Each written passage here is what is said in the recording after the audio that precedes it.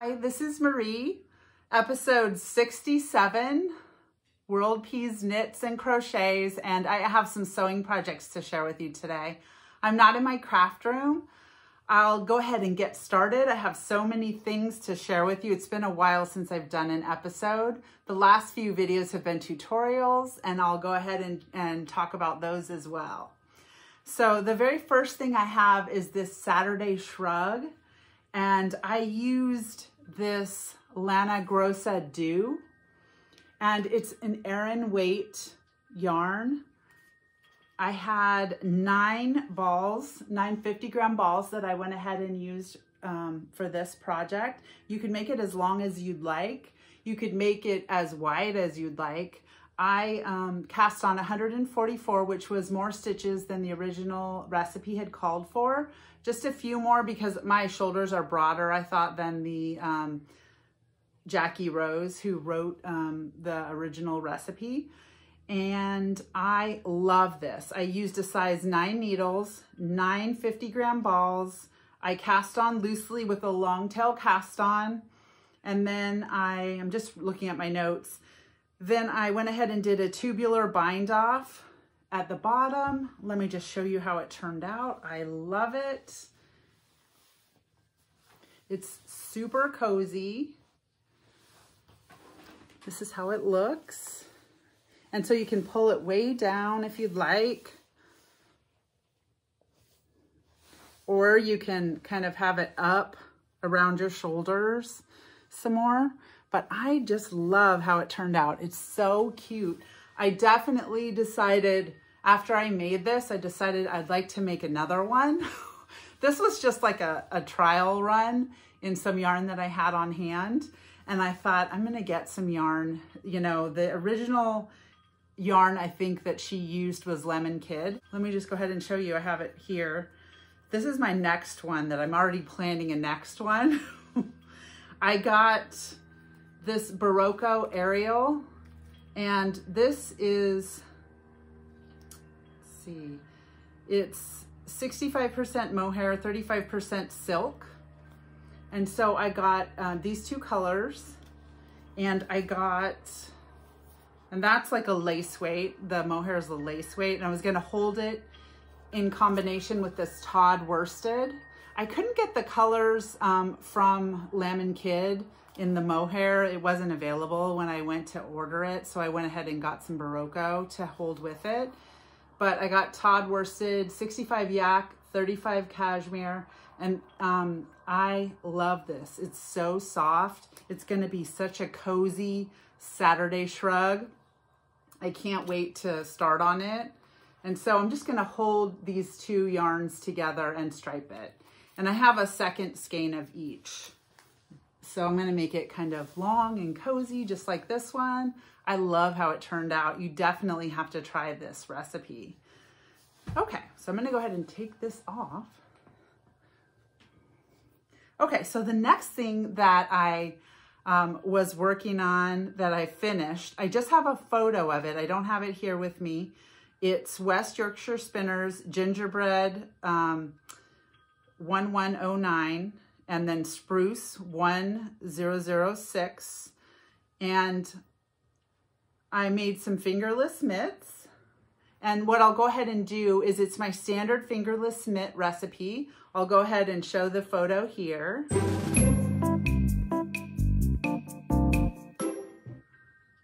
And I used a size 2.75 needle, a 64 cast on. And I'll link the video up here or down below if you're interested on how I make my fingerless mitts. I love how they turned out. They're super cute. The next thing that I have is an ear flap hat. So I made this I really love it. I really love how it turned out. And I made a tutorial on how to make it. And it's a knit ear flap hat. And I'll go ahead and link the tutorial up above or down below. I'm not sure how many videos that that YouTube will let me link up above, but if you don't find it up above, you'll find it down below.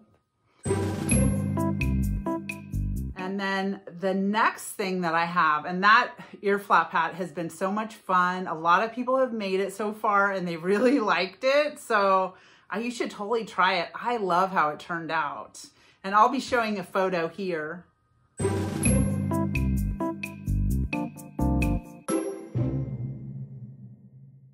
You know, of me in my ear flap hat.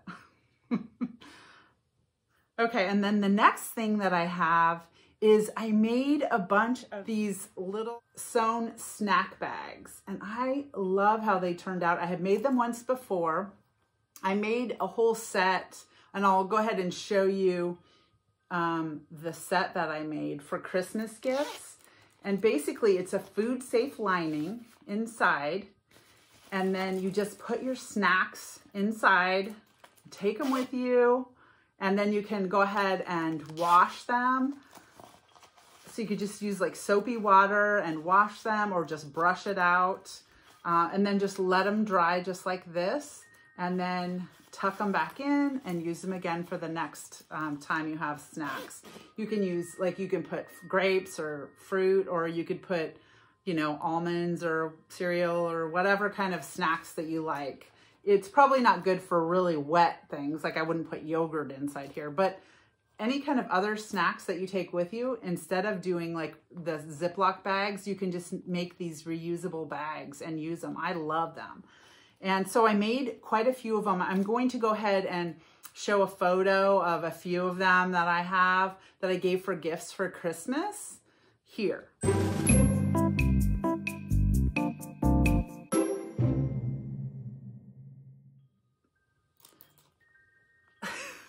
Okay, so you totally have to try this. I'm going to link down below.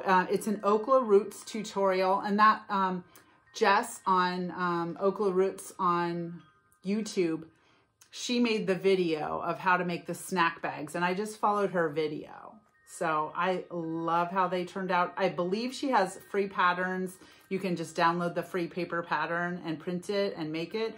Or I think she might even have just measurements so that you can just cut them out. I actually went on her website and ordered like plexiglass templates of it. So it's so fast. You know, she sells the plexiglass templates. She has like a, you know, laser cutter for plexiglass, and she makes templates for her patterns. And this one I use so much, I went ahead and bought the plexiglass templates because and it's just super quick. You just, you know, cut with your rotary cutter around the plexiglass and sew them up. So I love these. All right, so the next thing that I have, and I'll link her down below, I'll link her video, and you can just follow the tutorial online, how to make her snack bags, and tons of people have made them. They just love them. Okay, and the next video tutorial that I have, I made some leg warmers. So I have a leg warmer tutorial of how to make leg warmers with worsted weight yarn, and it really is a popular video, and so I decided I would make a second tutorial on how to use some self-striping yarn and hold two strands together. And I held Freckled Whimsy, which was a 2022 Advent calendar yarn, and then it's a self-striping yarn. And I held it with one strand of undyed sock yarn. And I knit some leg warmers, and I love how they turned out. They are so cute. So I made a tutorial on how to make the leg warmers, and I'll link that up above. If it will let me do another, you know, I'm not sure how many links up above it will let me do. And I'll also link it down below. And I love how they turned out. I used size 6 needles, and I will link the tutorial for you. Just double stranded it just with one strand of the Freckled Whimsy, one strand of the undyed sock yarn, and they are so cute and so cozy. I love them.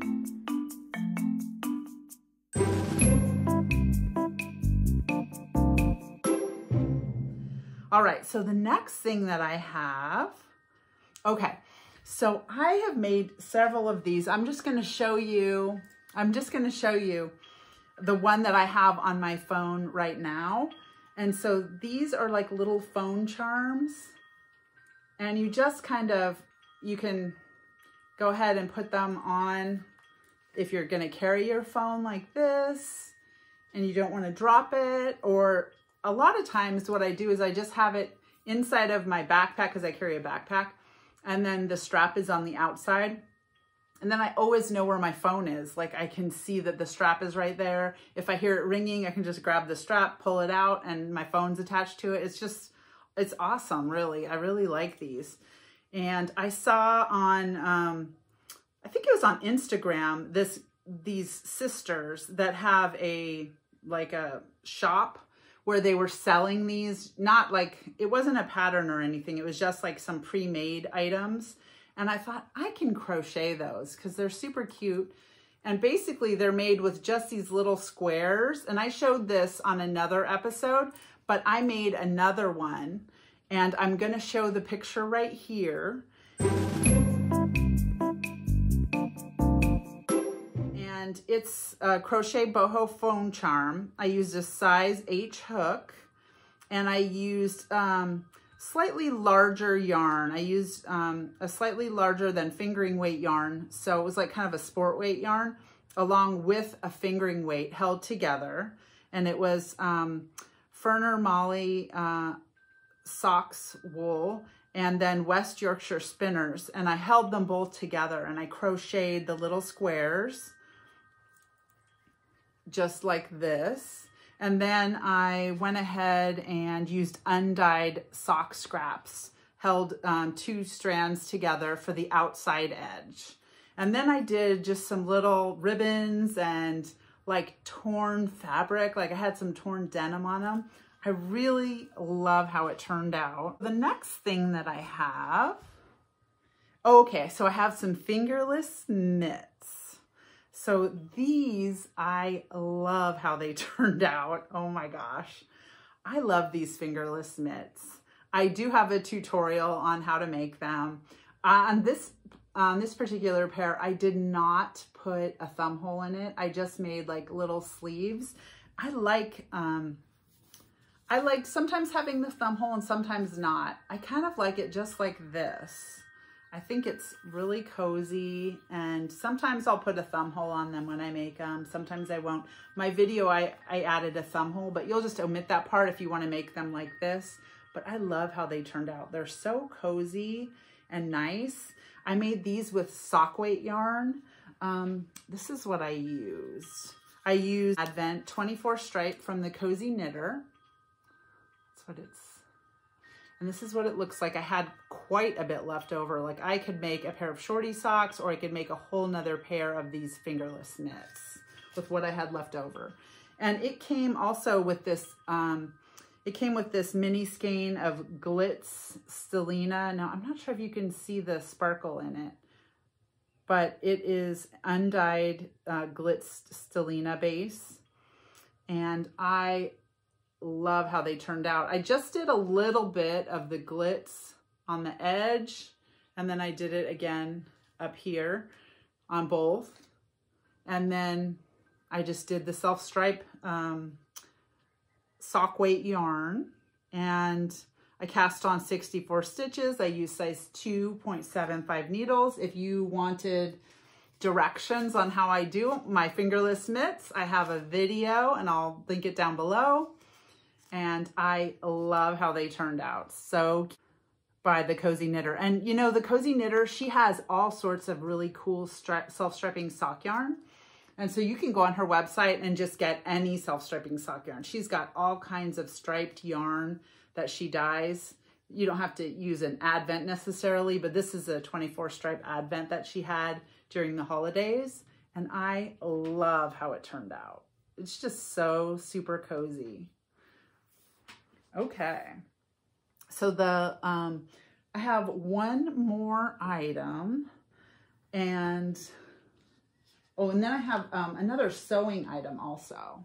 Okay, so my my last knitting item that I have is, this is by Mustache Yarn,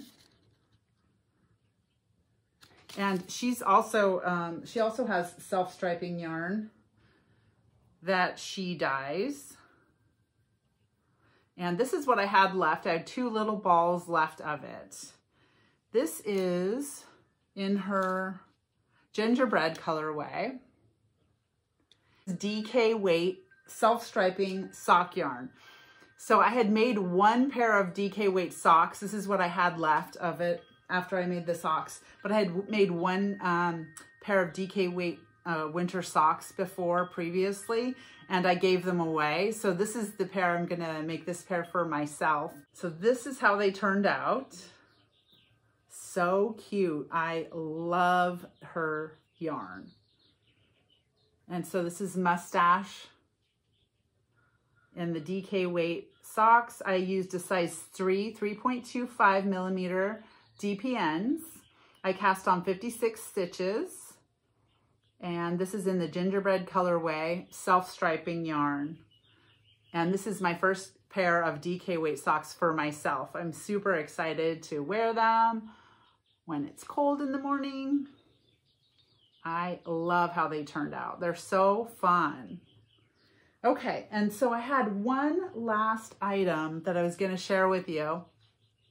So I was, wishful thinking about summer and about how I wanted to make a new pair of shorts that I like to take shorts and put like patches and stuff on them, and I'll get like a distressed pair of shorts. So I got a pair of shorts from Old Navy, and I got some patches that I had ordered, and I went ahead and, oh my gosh, I did some mending, some visible mending.